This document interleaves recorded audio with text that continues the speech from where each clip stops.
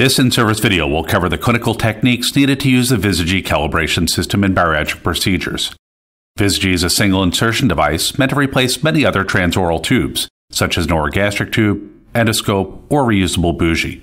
ViSiGi and ViSiGi for bypass come in three sizes: 32, 36, and 40 French.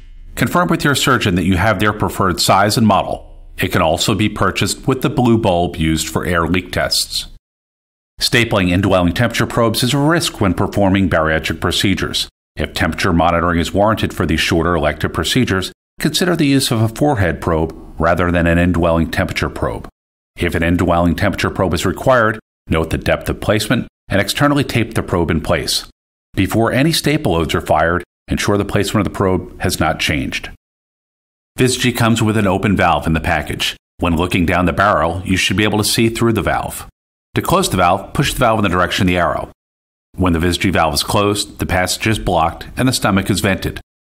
Use this valve to apply or remove suction. Do not use the controls on your suction source. The integral suction control of ViSiGi ensures that high suction is reduced to a clinically safe and effective 125 millimeters of mercury. Apply a generous amount of surgical lubricant to the distal end of the ViSiGi. The lubricant will not clog the holes. To advance the ViSiGi, ensure the valve is in the closed position. The ViSiGi should be inserted after the patient has been intubated while the room lights are still on. It is placed like a standard weighted bougie. Use the same alignment techniques to open the soft palate. You can insert the ViSiGi blind or under direct visualization. The ViSiGi has depth insertion marks at 30, 40, and 50 centimeters. If you are inserting the ViSiGi blindly, stop when you see gastric secretions inside the device or stop at the 50 centimeter mark. Once fully inserted, connect the device to suction and remove any gastric contents to decompress the stomach fully. Be sure that the ViSiGi is in place before docking the robot for robotic procedures. Anytime you're removing the ViSiGi, suction needs to be off. Use slow, purposeful movements while visualizing on the surgical field screen.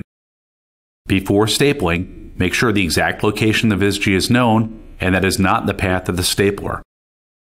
Disconnect suction before the last staple firing. This will allow ample time for the stomach to vent any suction before removal of the ViSiGi. We will now discuss the multiple ways to perform leak testing with ViSiGi. If your surgeon elects air leak testing, return the patient to supine position. The surgeon will fill the abdomen with saline to submerge the new staple line looking for air bubbles. Disconnect the suction from the ViSiGi, put the valve in the open position, and attach the blue bulb. Gently pump the blue bulb as directed by the surgeon, with the ideal zone being 35 to 45 millimeters of mercury. If you are unable to achieve these pressures, or if your surgeon desires more pressure, you may need to use light cricoid pressure. If this is still insufficient, the surgeon will need to place an instrument across the duodenum. For leak testing with methylene blue or ICG, mix these liquids per the surgeon's orders and prep two 60 millimeter TUMI syringes. Remove the suction tubing from ViSiGi and make sure that the valve is in the open position.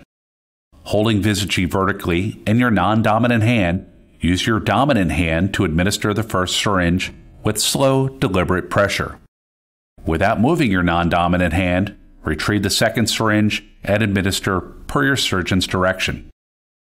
Once leak testing is completed, reattach suction to remove the liquid or air you just instilled. If not leak testing, or if an endoscope is to be used, close the valve and slowly remove the ViSiGi. Once the fenestrations are visible in the oropharynx, open the valve to turn suction back on and use the device as you would an oral yank hour to suction the oropharynx. Dispose of ViSiGi per your hospital's protocol.